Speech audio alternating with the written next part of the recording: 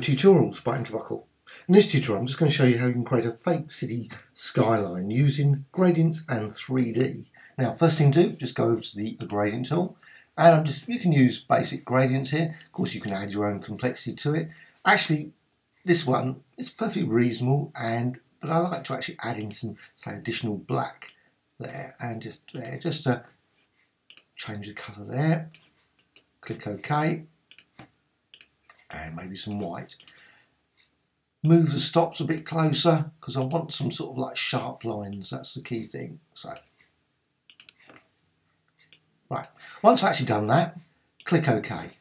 Then just go for difference and for angle option there. So now just apply it over the.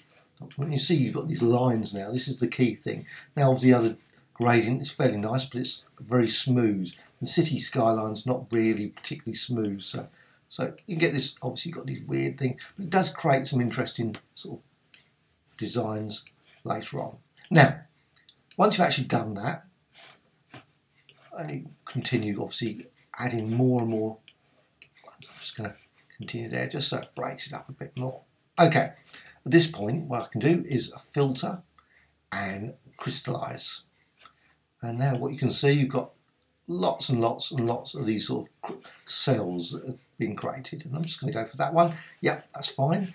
Now the key thing here is also, obviously a city doesn't particularly look this sort of colour, so what you want to do is adjustments black and white. Now you can modify it, make it maybe that part of the city is sort of lower than this side of the city, so you can vary the size as well, just by tweaking that, or go that way, make it brighter, and so on and so on. Click OK. Now once you've done that, of course, now what you need is some actual streets. Obviously cities are not made up of just obviously continuous buildings, so just go to the align tool, and I'm using it in pixels mode. I'm going for a weight here of 23 for the initial couple of lines. Now obviously straight lines, I mean, and you can have lines going to different parts of different things. So it goes off there, more higgly-piggly, and 50. Add that across, maybe an avenue, cutting through, and okay. So once you've actually done that, you've got your sort of design. What you can do then is 3D, new mesh, and depth map plane. Now this takes a few seconds processing, sometimes quicker, sometimes depending on the actual. Yeah, it's going to do it.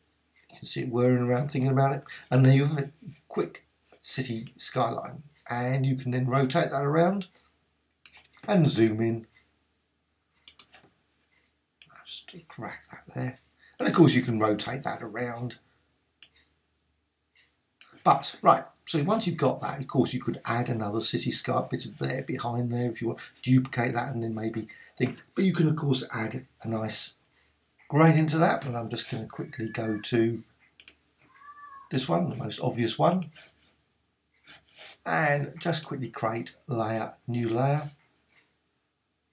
Click OK. And not helpful putting it in angular, so I'm just going to go for there. Okay, so once that's done, then obviously just move it down because it's obviously not going to be much use there. And then a layer and flatten. Flatten OK. And then of course you maybe want to add, say, blur, a quick tilt shift, and just modify the city just to, so you've got that sharp there. Click OK, and there you have it. Quick, nice sort of city sort of design with skyscrapers and a few sort of avenues through there inside. Hope you found this of interest. Thank you much.